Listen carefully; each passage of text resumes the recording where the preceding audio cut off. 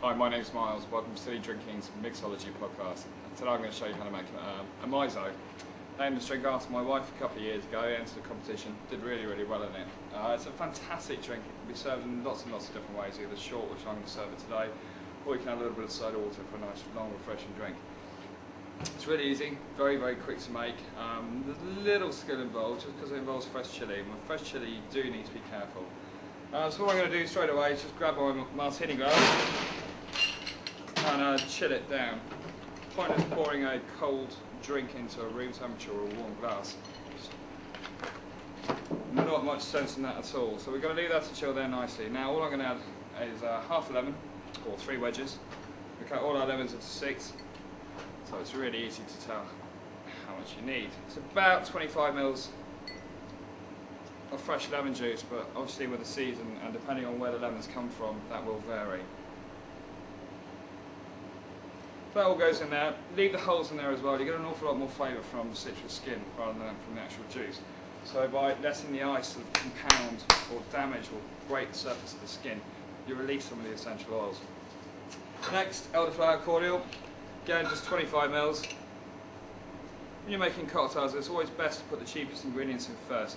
If you do mess up, it's just the cost of half a lemon or a shot of elderflower cordial. 25 mils of water as well. The cordial is quite sweet, you can sort of water it down if you want to, but it's much easier when you're making a drink, so just keep it nice and simple. 50 mils of vanilla vodka, choice is yours. There's quite a few out there on the market. You see me using one of these measures. Basically, if you haven't got one of these at home, get yourself an egg cup or the old-fashioned film canisters of about 30 mils in volume. The drink now is pretty much made. All we need is chilli. Now, they say that 1 in 5 chilies possess no heat. You can give that a go if you want. I tried it the other day and it doesn't work. Get your chilli. You only need a very small amount, so it's literally just the tip of it. Drop it straight in. And now you have to work really fast because that chilli is going to start to infuse flavour into the drink really quickly. So, we can add our ice. Quick tap, and then we need to shake it really fast, really hard, and then we're going to double strain it, just to make sure that the chilli is there, but it's only a small bite. It doesn't need to be too overpowering.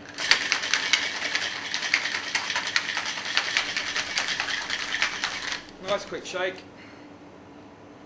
Quick taste. Make sure everything's right. Stunning. Right.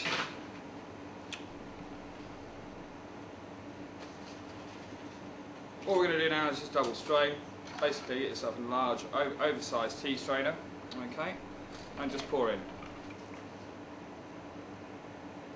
Couldn't be simpler.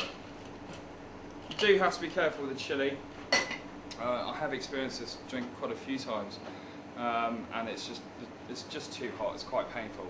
I was stuck when I was entering the competition. I was stuck with the garnish. I didn't really know what to use. Then I stumbled across bird's eye chilies. Very easy, very simple. Throw it in and it floats and serve. One myzo. Thanks very much.